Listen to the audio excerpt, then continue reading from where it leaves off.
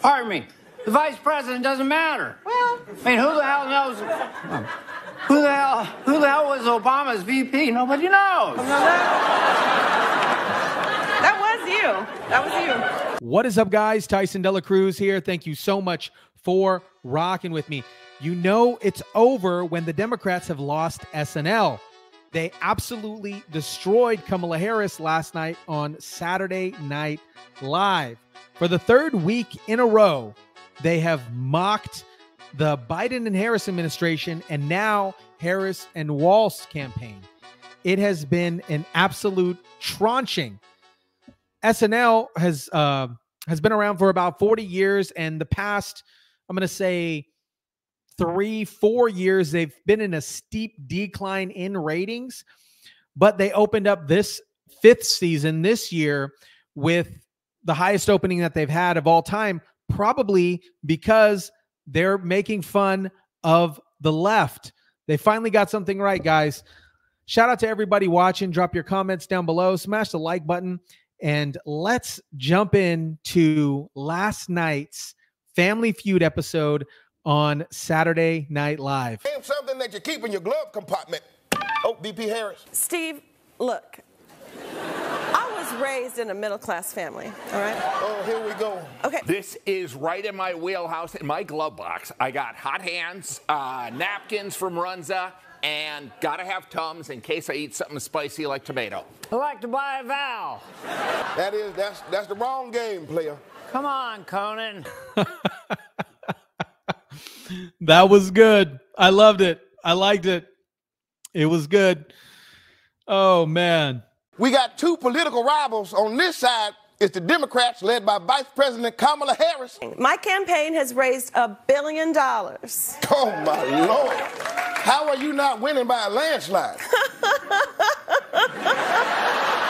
Yeah, that's a question I scream into my pillow every morning. Vice President Kamala Harris traveled to North Carolina to survey damage from the hurricane, which is the second time this year she swooped in after a huge disaster.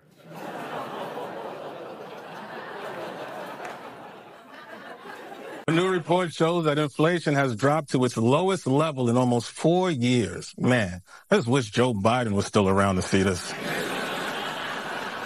Oh, he is?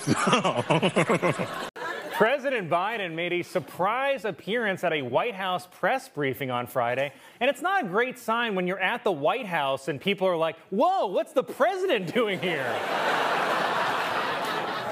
Saturday Night Live has not been funny for a very long time. You know things are bad when Saturday Night Live and Bill Maher are addressing the left. They're addressing and making fun of the Democrat Party, particularly Kamala Harris and Tim Walz. It's 25 days before the election, and I got to say, it's not looking that great for the Democrats. I mean, this is not a good sign. You know, when you have an African-American candidate, you probably shouldn't be having to shore up your support among black men, but that's what's going on. Tim Walz is headlining a voter engagement event tonight with black men. Who better to connect with young black men than Tim Walz?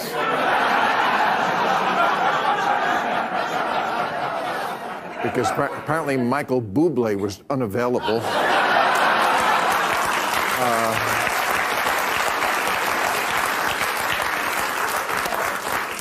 Meanwhile, Kim Kardashian's like, hello. But no, Obama even came out yesterday to scold. I mean, he was scolding. Well, I don't know. At the last month of the convention, he was no scolding. Now he's scolding. He was saying, you got to vote for Harris. But, of course, for some young, especially the younger black men, it's a tough choice. Harris is African-American, but Trump has a sneaker line. So, you know, the comedy writes itself. You put Kamala in front of an interview, unscripted, unteleprompted, you get pure comedy. What do you guys think about this? Let me know what you guys think. Drop your comments down below. Smash the like button, share, subscribe. And as always, I'll catch you on the next one.